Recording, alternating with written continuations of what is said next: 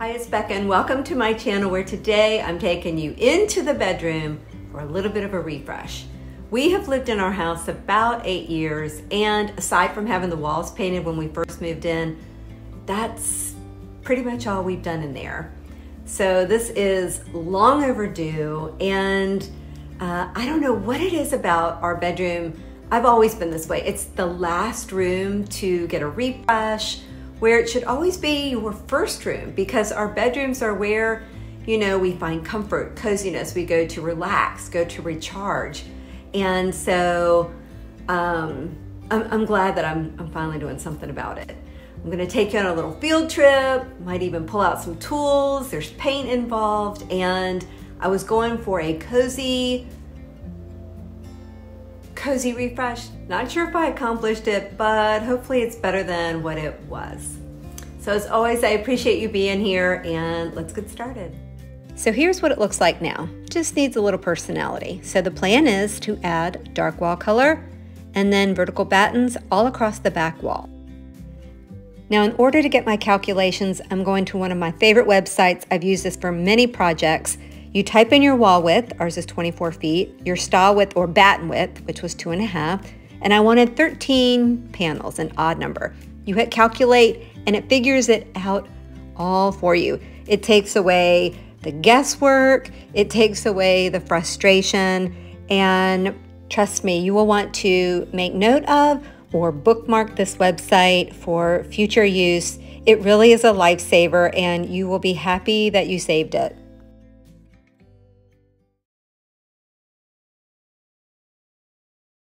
First, let's go grab our supplies from Lowe's. And would you just look at how excited my husband is to be here rather than on the golf course. First items are the pre-primed wood. I decided to go with a 1x4 across the top horizontally.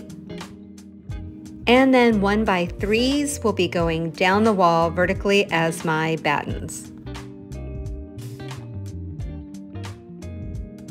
Let's grab a few more supplies and then we're done. Like my favorite short-handled paintbrush, a couple of paint trays, an inexpensive paint roller, a couple tubes of caulk, plastic drop cloth, and paint. Can't forget wood filler. And while these weren't on my list, I couldn't resist.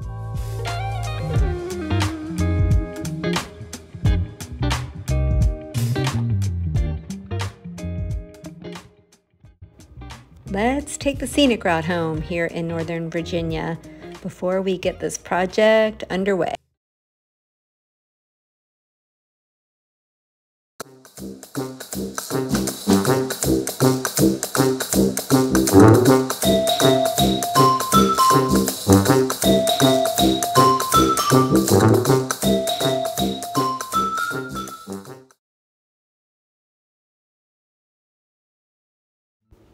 First thing I'm doing is painting the wall. I know that some people like to add their battens first, but because I'm going with such a dark color, I just decided to add one coat of paint first, and then I'll add another layer once I have the battens attached. And while I know most people paint left to right, I'm a lefty and I just do things backwards. I decided not to paint or batten the entire back wall only because I don't like that off-center vault. By keeping it lower, your eye will go directly to the painted part, making it feel a little more balanced. Now we're just adding the 1x4 across the wall using our level and brad nailer. The 1x4 will also help cover up that lovely paint line.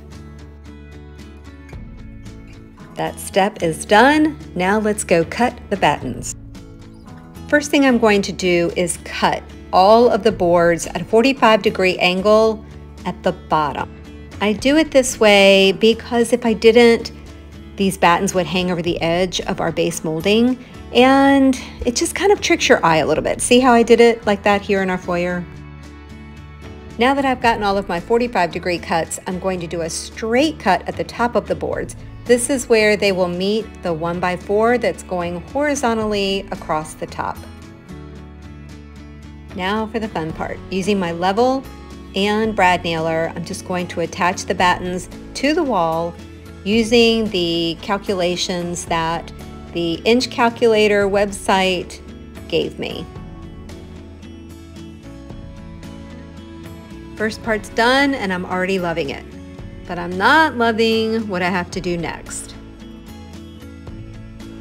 And that is fill every single nail hole with wood filler. And then add a bead of caulk to cover all of the gaps, all the way across the wall. Next, using my favorite paintbrush, I'm just going to paint these battens really quickly.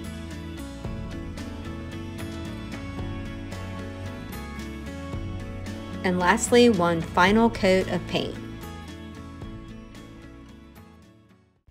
Next up, I am giving our bedside tables a bit of a refresh. However, rather than having to strip the paint off and sand them down and restain them, I found this amazing glaze that is making it look as though they are stained. And the best part is you dictate how dark or light you want the glaze to look. I can't get over what a time saver this is, rather than having to drag my furniture outside and make a huge mess sanding and then restaining. This product is just a game changer. I will be sure and link it below. See what I mean by you dictate how light or dark you want this product to be? The more I drag my chip brush, the lighter the glaze becomes. You could use a rag as well, but I just prefer doing it this way. And while I'm making a mess in this room, I'm just gonna go ahead and paint my dresser. It is pretty beat up, as you can see. I'm also going to paint my husband's armoire, which looks equally as badly.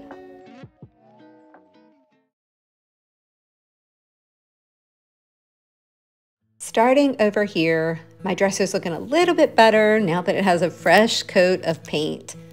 We also hung the mirror, added lamps, candles, and a little bit of greenery. I really like how our bedside tables turned out. I ended up adding a new handle and knobs. Here you can see the before. I feel like it just has a little more character.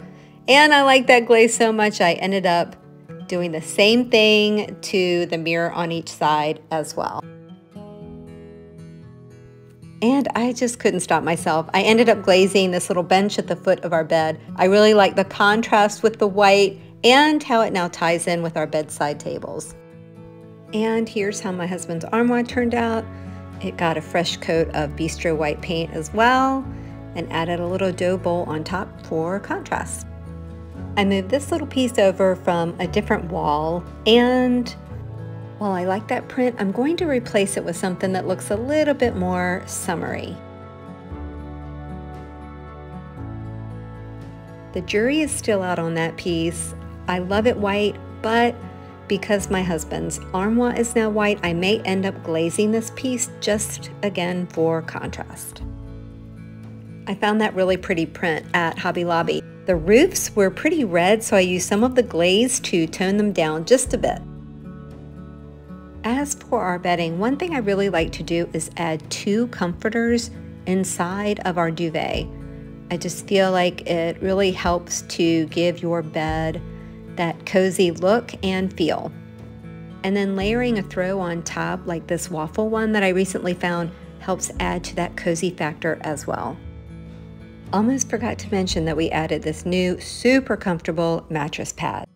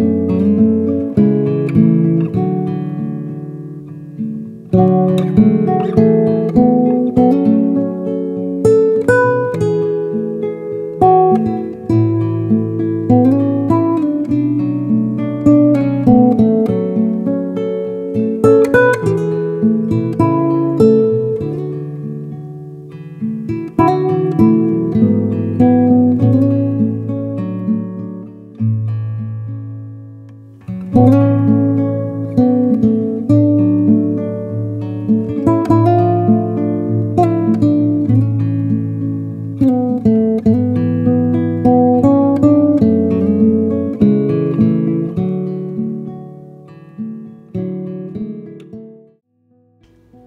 friends, that's all I have for today. Thank you so much for being here. Before you go, I do hope that you will consider subscribing to my channel and perhaps sharing this video. I hope you have a great week. See you next time. Bye.